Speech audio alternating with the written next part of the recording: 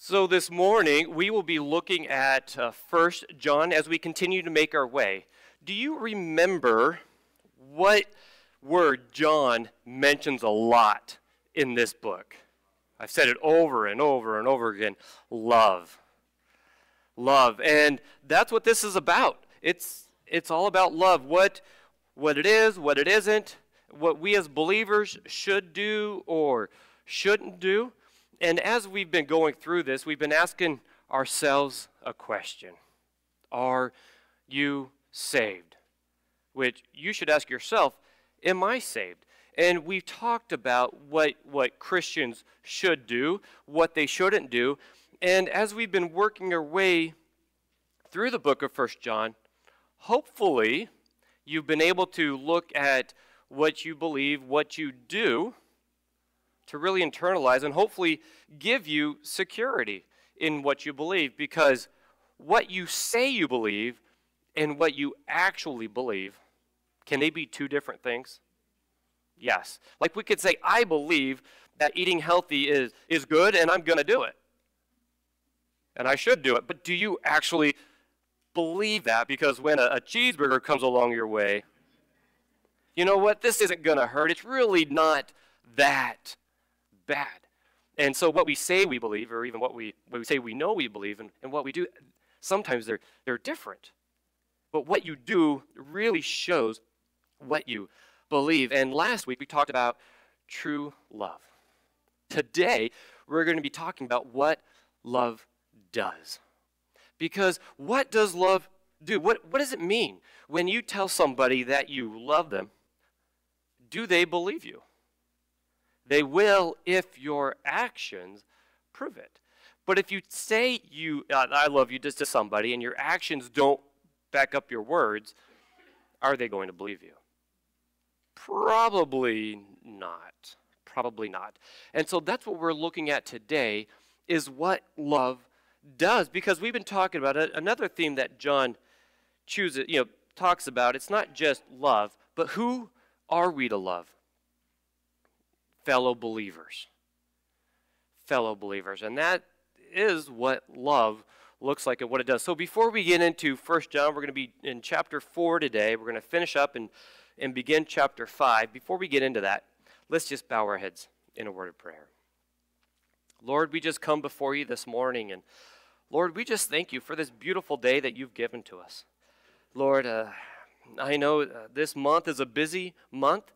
Lord, we're just hustling, bustling, and there are just a lot of events happening, not just here at the church, but just in the community around us, Lord. And I just pray that this morning that you would help us, me especially, Lord, just to take a step back, just to take a deep breath, and just allow you to speak to us and to our hearts. Lord, I just pray that each and every one of us would be open to what you have for us today, Lord, and that we wouldn't just hear what you have for us, but that we would do, that we would follow you. Lord, I just pray that your word would be alive in us today. In Jesus' name, amen. So this morning, as we're talking about love, we're going to be talking about God as well, and how because of love that we can know God through love. If you want to know more about God, we need to know more about love. And where does love come from?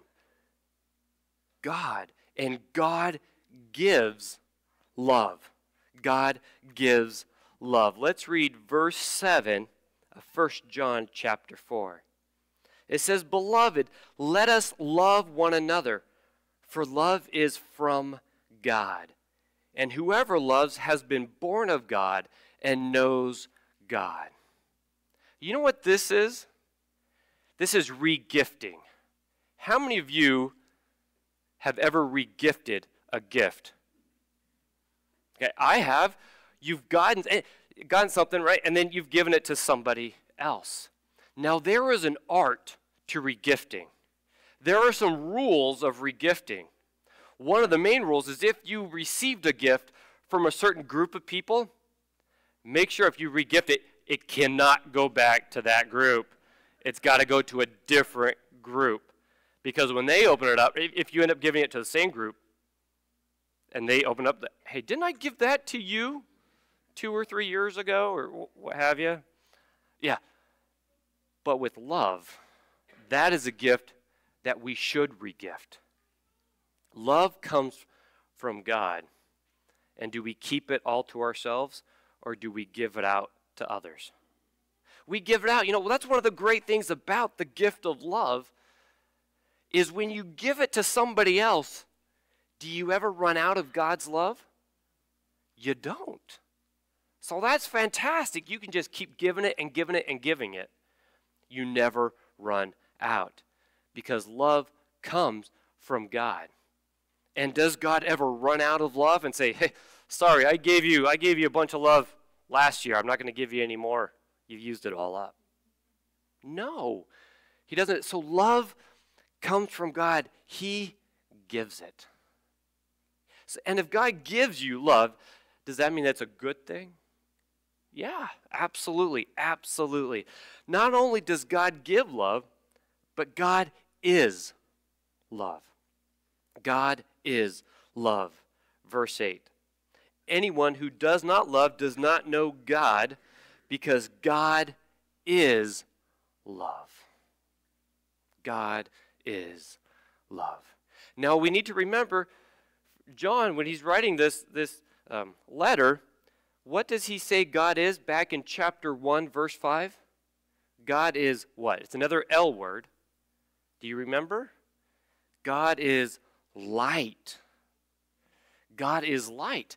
So God is not just love, God is light, which John uses light in the sense of holiness and righteousness. And remember how we as believers should not walk in darkness, but we should walk in the light. We shouldn't live a life of sin, but of holiness and righteousness. And we can't live in the dark and say we live in the light at the same time, because does light and dark, do they mix? No, they don't. And so when we say God is love, yes, God is love. But is God just love? Is love his only characteristic? No. He's also holy. He's also righteous. And so we need to remember that. And John's going to mention it again. And I'm going to say it again.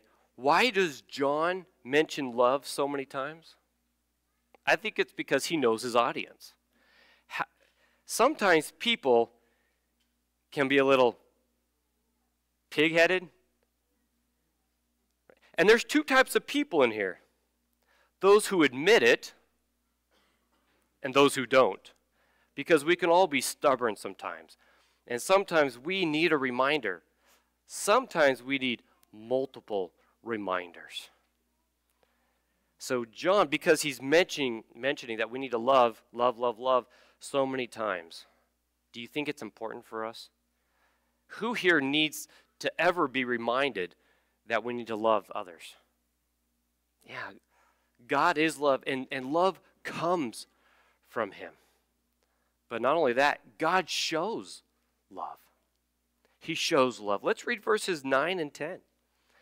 It says, in this, the love of God was made manifest among us, that God sent his only Son into the world so that we might live through him. In this is love, not that we loved God, but that he loved us and sent his Son to be the propitiation for our sins. Right? God shows us what love is. Not just that he sent his Son, but he loved us first. He loved us first. How encouraging is that God loved you first? How many of you, maybe you remember your dating years? And maybe, mostly guys, but I'm sure girls face this too. I'm a guy, so I'm going to talk from that perspective. How hard was it going up to that girl and saying you liked her, you were interested in her? Or that first phone call. Were you nervous about that? I was. When Naomi and I, even when I was older and Naomi and I started talking, I kind of danced around because I didn't know how she felt about me. So I was a little nervous. Like, do I say anything? Or like, what if I say something and she rejects me? That I scared, nervous. But now, am I nervous now when I call her? Or am I nervous now when I say, I love you? Not usually, unless I'm in trouble because I did something I shouldn't have done. But it's different. Why? Because I know she loves me. God loves you. Right? While we were still sinners, Christ died for us. So God's already said, hey, I'm interested in you. Hey, I love you. I died for you. We don't have to be timid when we come to God. Be like, oh, I sure hope he likes me. You know, maybe it's a first date and we're like, oh, I can't show everything. I got to slowly ease them into my life because if I just show them everything all at once, they're going to run away screaming and say, this person's a nut job. God's already said that he loves you. He's already shown it. How? He sent his son Jesus to die on the cross for you. Man, isn't that powerful? Guys, if you were dating and a girl sacrificed something for you, would you be like, oh, I wonder if she likes me? Would you be wondering that? Or would you be like, hey, she likes me. She did this for me. God did the same thing. He demonstrated. And that's what he do. He also demonstrates love. He doesn't just show us that he loves us, but he demonstrates it. Verse 11, which ties all into it, says, beloved, if God so loved us, we also ought to love one another. Right? God demonstrates this. If God showed us how he loved us by sending his son, Jesus, to die on the cross for our sins, he demonstrates how should we love others with the same kind of love. And that's how other people can know God. We as believers, we're responsible for that. When we tell people that we're a Christian, that we believe in Jesus Christ as our Savior, are they going to watch how we act? If we tell people that we're a Christian, we believe in Jesus, and they want to find out more about God, they're going to look at our lives. And if our lives are no different than the world around us, what is going to be their impression? They're not going to know who God is because we're not being examples of that. And that's what John is saying. It's like we can know God through his love. Because why did Jesus come to earth? Was it because, I have nothing better to do? No, why did he come? It's all because of love. All because of love. And people can see God through love. Can see God through love. They see God's character. Verse 12, no one has ever seen God. I'm going to add this in. However, if we love one another, God abides in us, and his love is perfected in us. No one has ever seen God, but they see God through you. How many of you have ever seen a child act a certain way, and you look at them, and you're like, oh, you are just like your father or your mother? Have you ever experienced that? When I was younger, I had a nickname. It was Little Hermie. Little Hermie. Why? Because I have a grandfather and his name is Herman. And apparently when I was younger, I would say things, I would do things, and people wouldn't see me in those moments as David. They would see my grandfather. When we as believers love others the way that we should, people don't see you. They see God. Isn't that amazing? That God has used you as one of his representatives so that people can see what God is like. It's amazing. And you know what I'm talking about. Have you ever been compared to somebody else?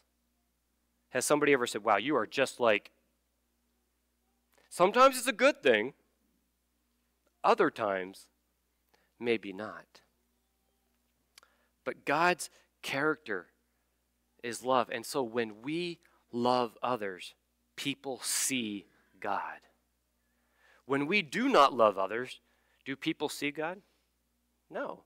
And we fail. Even this morning, I was reminded, somebody came up to me and said, Pastor, you've been talking about love. And you know what? Last week, what you said wasn't very kind. It wasn't love at all. And I did apologize, right? Okay. Sometimes I like to tease with people. And I think you knew I was teasing, right? Yeah, she knew I was teasing. But still, that's something I need to be careful about. It's something I need to watch.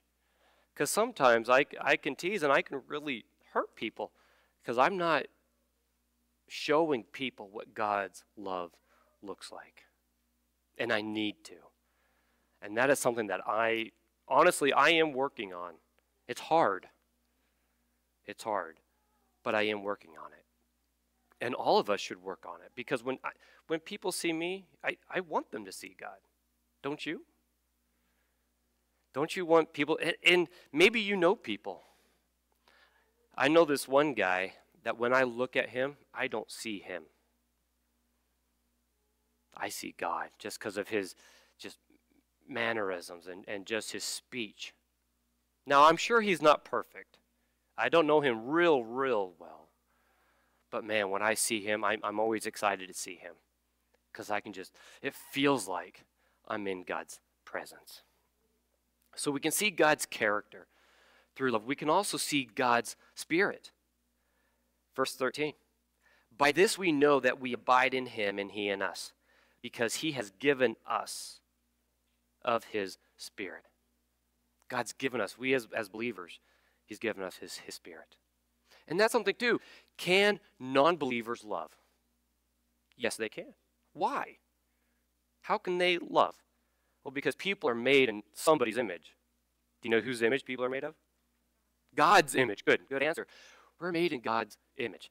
So people have the ability to love, but it's limited. We, as believers, we can love beyond that because we have the Holy Spirit living in us. We can love in ways that a non-believer can't. God's Spirit, also God's Son.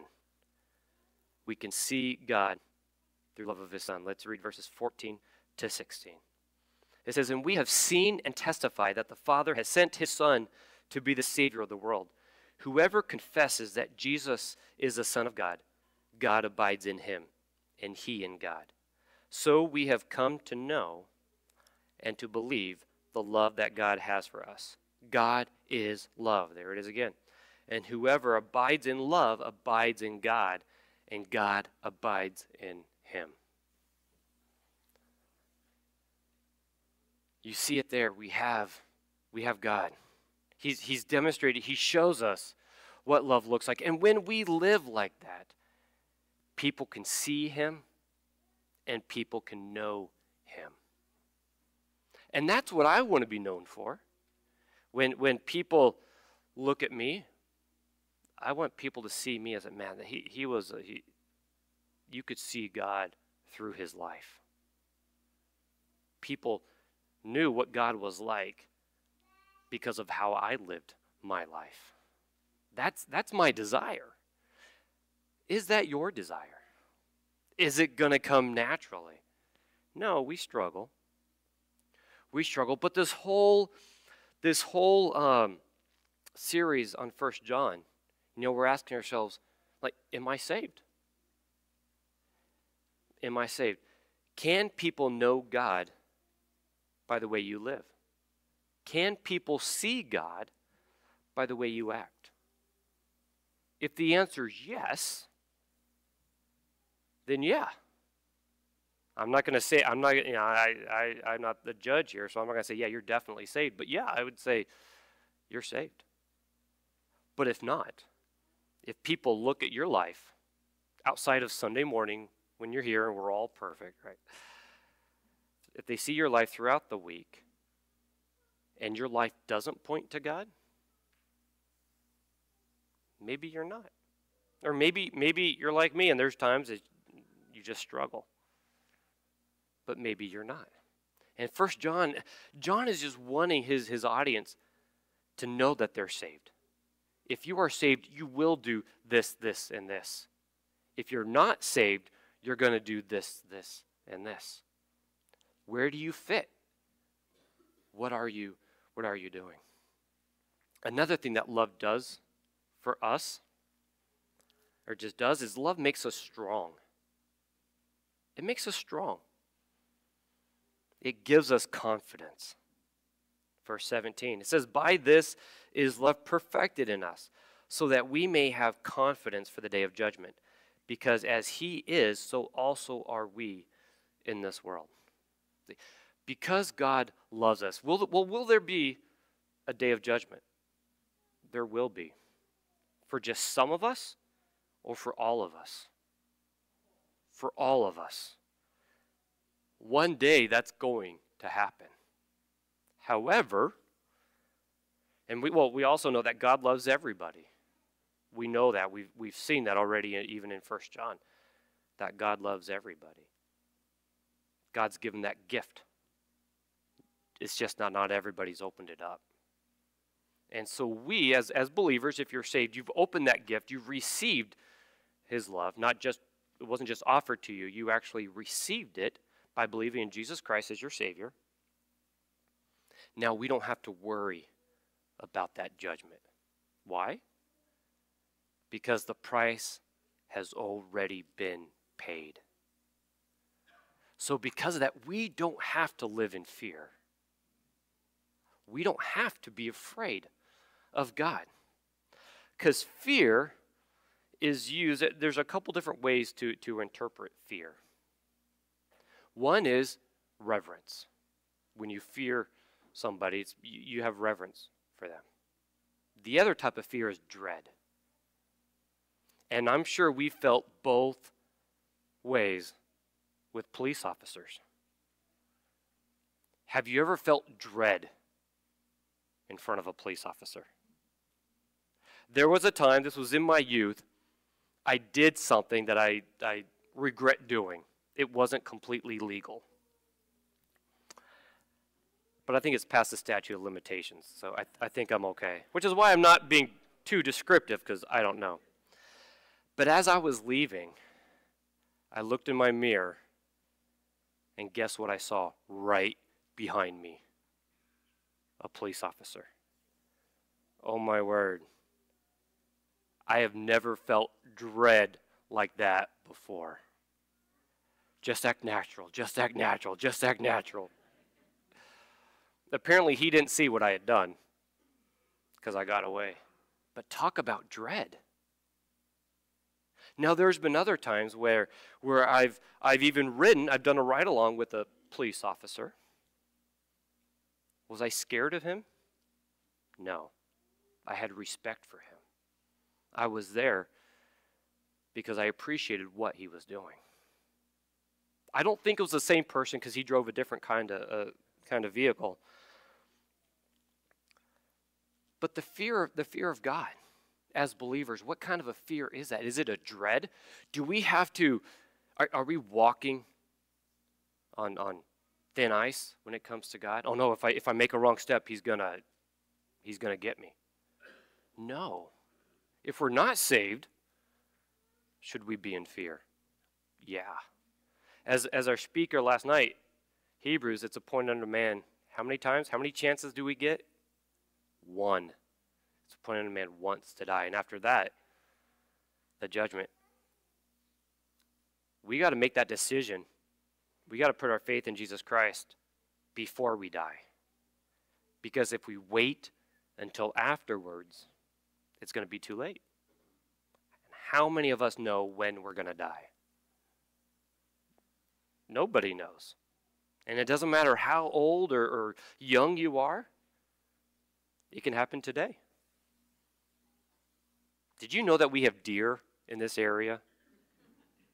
And deer like to jump out in front of vehicles. How long does it take for a deer to jump out in front of your vehicle? Half a second. Maybe even a split second. I saw a dash cam of somebody who hit a deer. Well, it was crazy. No deer, boom, deer. Deer gone. It was just that quick. Just that quick. He's fine, but we don't know. We think we're going to live forever. We think that we're always going to have time, but we don't know.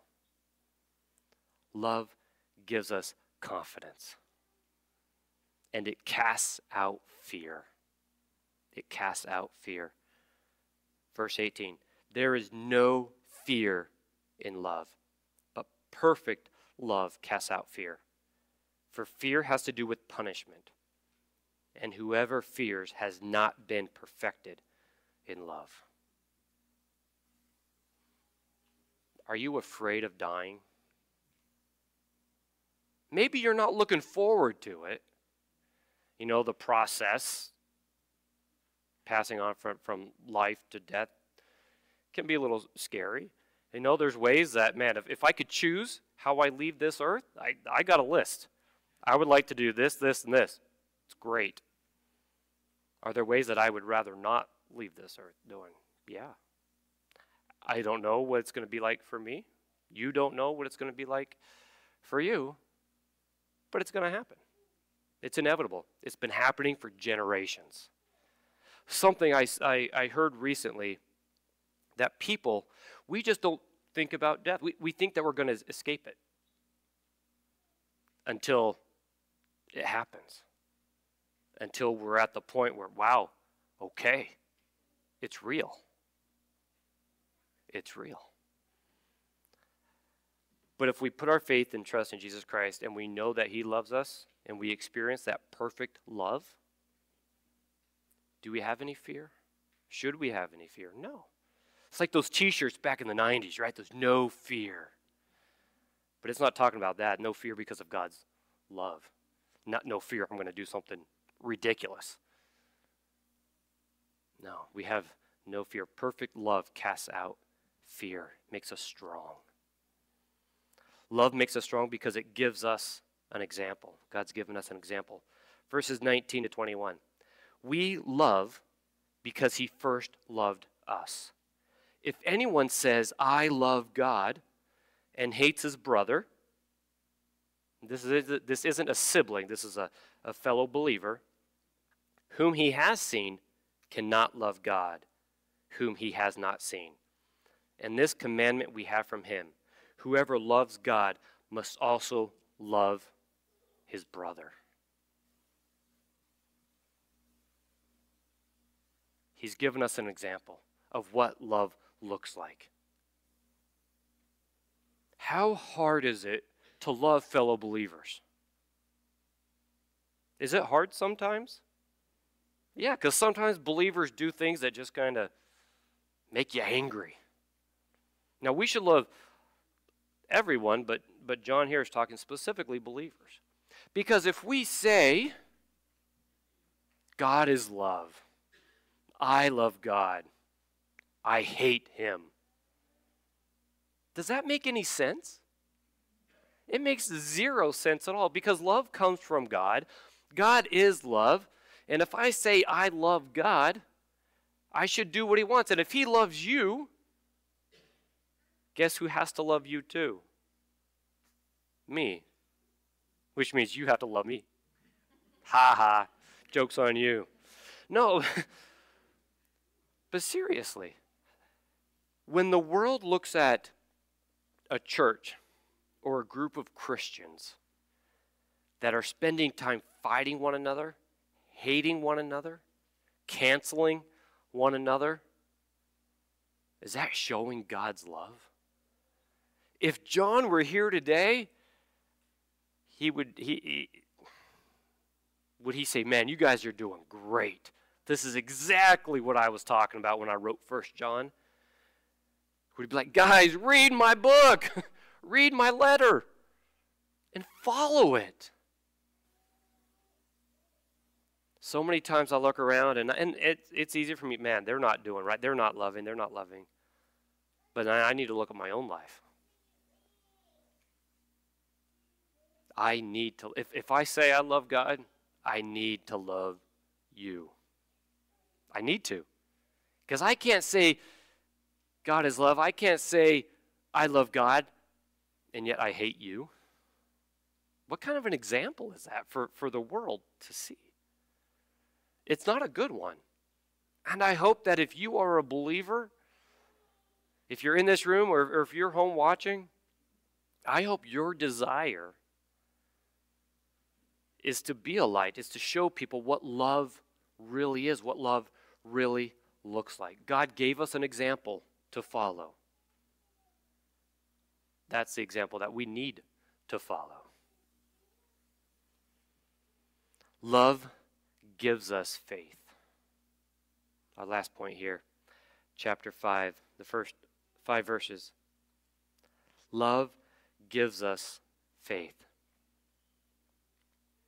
to love God.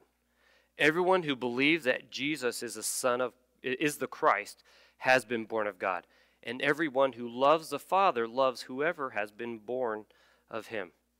So how does faith give us the ability to love God? God loves us first. That's why he sent his Son. And our faith is in his Son, in Jesus Christ. Jesus is here because of his love for us, and we have faith because of Jesus Christ. So if God didn't love us, would he have sent Jesus Christ to this earth to die for us? No. The only way we can have faith is because of his love.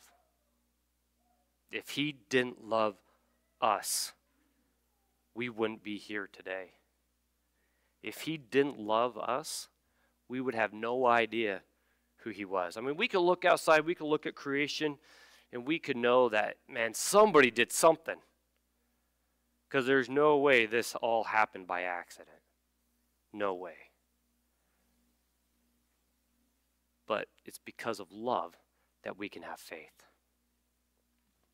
Love gives us faith to follow God. Verse 2. By this we know that we love the children of God, when we love God and obey his commandments.